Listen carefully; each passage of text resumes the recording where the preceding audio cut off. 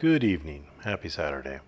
I like making videos about discussing law videos, so I'm going to do it. I know I don't get a lot of people watching them, but I find them to be fascinating. I find him to be fascinating. He's a fascinating fella. Dr. Law, discussing law, trademark. Anyway, he made this video tonight, and they're common legal myths. And I find it to be more, it just showcases how he doesn't understand the words that he's using and what he's talking about. As far as the trademark thing, he's right. I have no issues with his analysis there. But then he gets into the right to an attorney. He starts off looking at the Sixth Amendment. Now, the Sixth Amendment guarantees your right to the assistance of counsel for your defense. You have the right to assistance of counsel for your defense. That is in a criminal prosecution. The Sixth Amendment has been applied to the states, I think through Huerta versus California, or was it Powell versus Alabama? I forget which it was. But anyway, the Sixth Amendment does apply to the United States. Now, to say that because the Sixth Amendment guarantees your right to counsel in a criminal matter, therefore you don't have the right to counsel in a civil matter is akin to saying, well, if you use eggs in a recipe to make cake, then you can't use eggs in a recipe to make brownies. It doesn't make sense. And then from there, he goes on to this, which is an ABA web page. It's this one right here. It's this. Did I not grab it? I have them out of place. It's this one right here. So it's just a little bit bigger so that you could see it on your screen. This is his evidence that you don't have a right to counsel, a civil right to counsel. This is an American Bar Association. This is the Standing Committee on Legal Aid and Indigent Defense. Notice that it's saying indigent defense. And then he reads this portion right here. The at a glance, civil right to counsel, that's in quotes, that's a term of art, sometimes called, again in quotes, civil Gideon, end quote, refers to the idea that people who are unable to afford lawyers in legal matters involving basic human needs should have access to a lawyer at no charge. The Gideon reference is linked to the famous Supreme Court ruling that individuals charged with serious crimes have a right to counsel. But did it say that? Did it say that they have a right to counsel? Well, this is Gideon versus Wainwright, and I won't bore you with it, but let me just say that it overrules, what was that, Betts versus Brady? I think it was Betts versus Brady. But anyway, what it says is indigent persons, people who can't afford lawyers, have the right to an attorney. Indigent. You have the right to an attorney. If you get 1 day in jail, that means you had a right to an attorney. If you're indigent, if you can't afford an attorney, you have the right to an attorney. What does that mean? It means you have the right to have counsel appointed for you. They talk about the appointment of counsel. The appointment of counsel, that's what they're talking about. If you're indigent, you have the right to appointment of counsel. So that's why this is talking about civil Gideon versus Wainwright, for people who are unable to afford lawyers should have access to a lawyer at no charge, to have a lawyer appointed for them at no charge. Now, if you actually go on to read these things down in here, you come across this rule, right? Or this, not rule, excuse me. This is,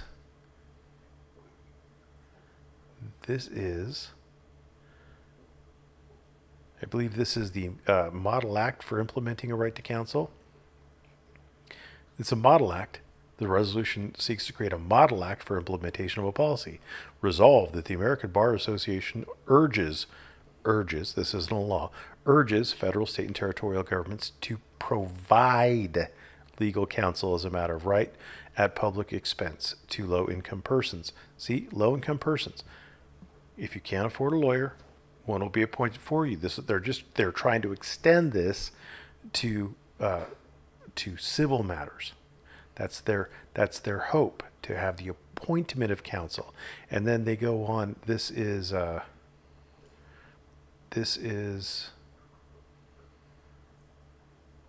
one of these things in here. Is it the National Coalition? Hold on 1 second.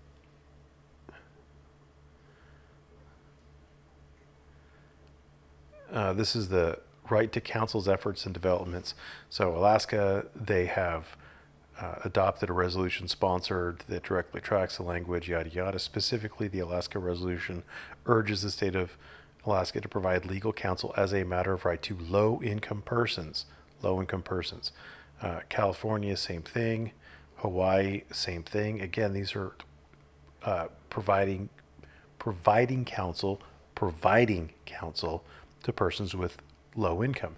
It says these people already had the right to be represented by counsel. They just didn't have the money. So what this ABA Standing Committee on Legal Aid and Indigent Defense is arguing for is they have the right to counsel. They don't have the money. Let's provide them with counsel. Provide them with counsel. This doesn't mean that they don't have a right to counsel. This is see how it's in quotes?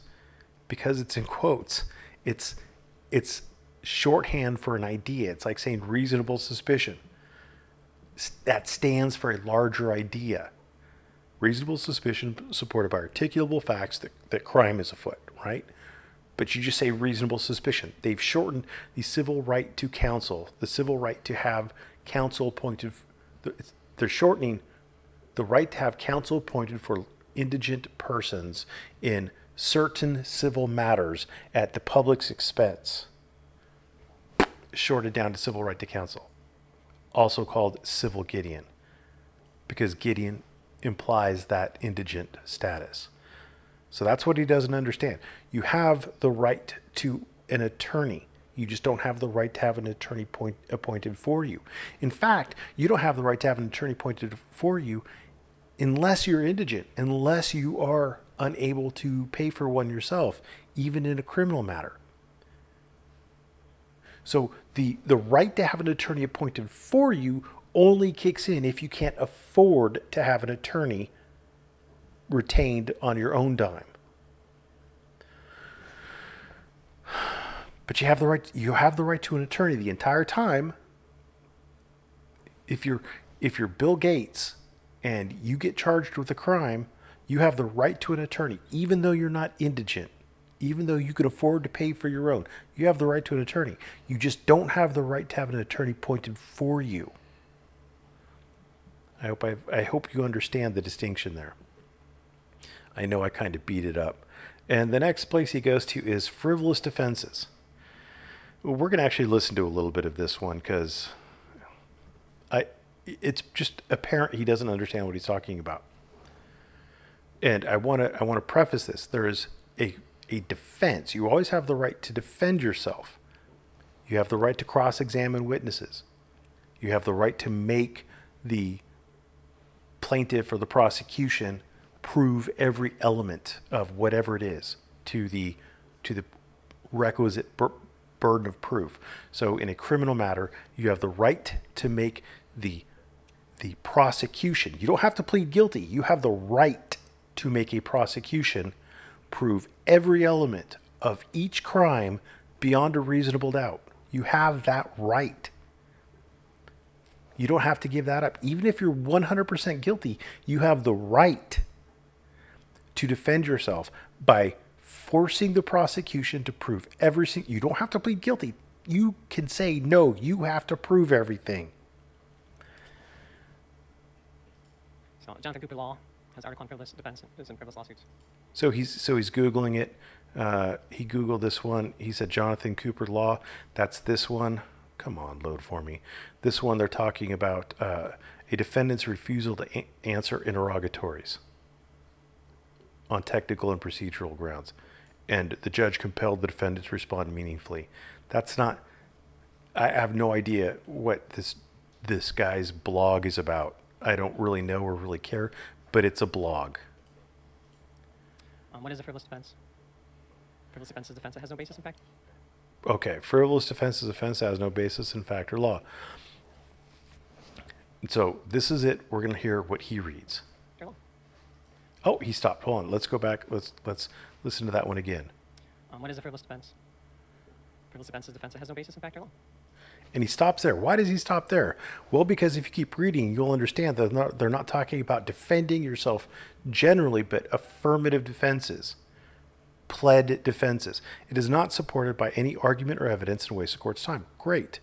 The rules of federal procedure provide that on motion, such defense may be ordered to be stricken from the pleadings. That's kind of weird. Here's Rule 12, how to present defenses. Each defense to a claim for relief in any pleading must be asserted in the responsive pleading if one is required. But you can assert the following defenses by a motion, yada, yada, yada. So you might assert a defense for lack of subject matter jurisdiction. These are called affirmative defenses. And it might be a frivolous. But here, let me just point something out. What is a criminal defense? Here are 17 common defenses to criminal charges. You can plead that you're innocent. That's a defense. Are you suggesting that that is a frivolous defense? If you're guilty and if you actually did the crime and you plead not guilty, is that frivolous? Constitutional violations may be frivolous. Do you think a criminal defendant is going to be charged with being frivolous if he asserts that, I don't know, let's say that the First Amendment protected his right to be in a town hall in Ironton, Ohio, or whatever that building was, because he was protesting there. Do you think that is a frivolous defense, sir? Alibi. I had an alibi. Someone said I was somewhere else. Insanity is a defense.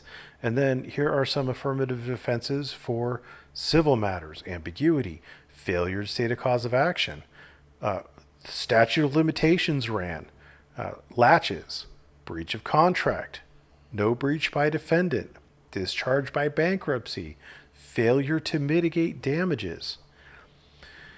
These are affirmative defenses. So affirmative defenses are different than just requiring the plaintiff to prove every element of each allegation, or requiring the prosecution to prove each element of the crime. Remedies for frivolous lawsuits. Wikipedia, I could have edited this a minute ago, but it defines what a frivolous defense is. Wikipedia, Dr. Law going to Wikipedia for defining what a frivolous defense is. Let's go. Let's look at what Wikipedia says for frivolous defenses. Just load.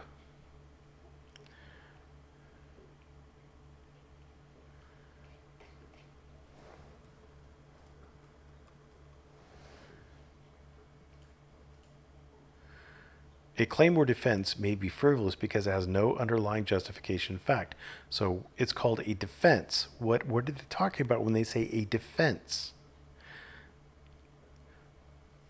What are they talking about when they say a defense? It's not just defending yourself. It's a defense. It is a affirmative defense. Affirmative defense. I was acting in defense of others. I was acting in self-defense. It's an affirmative defense. And it says she couldn't even get sanctions. She could get sanctions if she asserted a frivolous defense, an affirmative defense. If she just says that, no, I didn't do it, and Chile has to prove I did it, that's not what they're talking about when they're talking about frivolous defenses. Collins law makes an interesting point. In my experience, Collins law, that's another blog. frivolous defenses are a far greater threat to courtroom justice than frivolous lawsuits. It's a blog, dude. So, yeah, I mean, Kate really should be stipulating to the facts, right? Well, so Kate will, I mean, assuming that Chile's case gets past the various motions to dismiss that I'm almost 100% certain are going to come flying at his face faster than his boyfriend's. Never mind. Anyway, if he gets past those, then the parties will probably agree to certain facts. There will probably be uncontested facts. But she doesn't have to agree to all of the facts that he is asserting because they might be wrong. And the jury, the finder of fact, if he amends his complaint, by the way, to ask for a jury trial, because he only asked for the jury trial on his civil case cover sheet, which was a screw up. So if he doesn't amend his complaint to actually ask for a jury trial, then the judge will determine the facts. If he does ask for a jury trial, then the jury will determine the facts. But the jury gets to determine the facts. Kate doesn't have to stipulate to any of them. She could just generally deny all of them, or specifically deny all of them. And just let Chili get justice. Yeah, Kate should just roll over and let Chili win, because that's the only way Chili could possibly do it. Anyway, that's about all for tonight. Thanks for watching. Have a great evening.